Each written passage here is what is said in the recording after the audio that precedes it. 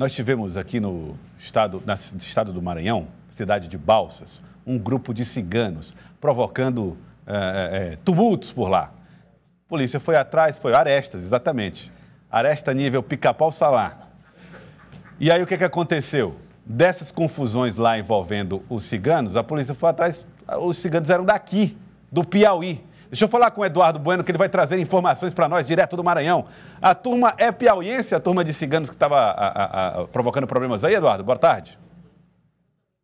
Pois é, Joelson, boa tarde para você, boa tarde a todos. Eles eram do município de Uruçuí, também de Ribeiro Gonçalves, ambos aí na divisa do Maranhão com o Piauí, bem lá no sul do estado do Piauí. Eles saíram de Uruçuí, foram para Balsas armados e estavam provocando grupos rivais, famílias rivais, ameaçavam inclusive assassinar, estavam inclusive, viu, Joelson, colocando aí, marcando encontros em posto de gasolina da cidade e mantendo um dos ciganos como refém. Os vídeos são gravíssimos, a Polícia Civil da cidade de Balsas e a Polícia Militar rapidamente se mobilizaram e conseguiram prender 2 desses suspeitos, viu, Joelson? Eles foram identificados como Jamailson Santos Feitosa e o segundo, Tiago da Silva Queiroz. E essa não é a primeira vez que grupos do Piauí, famílias de ciganos piauienses, maranhenses, entram em confronto. No ano passado, quem mora na região dos Cocais, na divisa do Maranhão com o Piauí, lembra que 4 ciganos foram assassinados na cidade de Coelho Neto,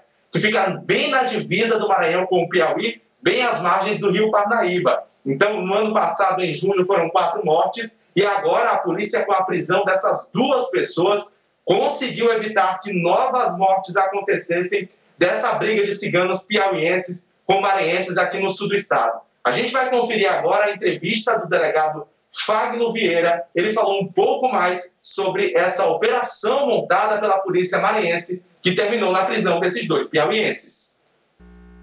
Desde que chegou ao nosso conhecimento, também através das redes sociais, sobre essa guerra entre grupos de ciganos, com ramificação aqui em Balsas, nós procuramos obter informações sobre a origem deles e constatamos que eles são, na verdade, do estado do Piauí, da região de Ribeiro Gonçalves e Uruçuí. Entramos em contato com as autoridades de lá e fomos informados que são 2 grupos rivais aí que já há muitos anos vêm nessa guerra, que já produziu diversos crimes, inclusive crimes mais graves como homicídio, e estavam aqui em Balsas, alguns deles. Passamos então toda a polícia da cidade a empreender diligências na tentativa de localizá-los, e 2 deles foram localizados e foram presos com arma de fogo. Um deles chamado Tiago da Silva Queiroz, o outro Jamailson Santos Feitosa, presos nos dias 10 e 11 de setembro, foram autuados em flagrantes e encaminhados ao presídio, ficando então à disposição do Poder Judiciário.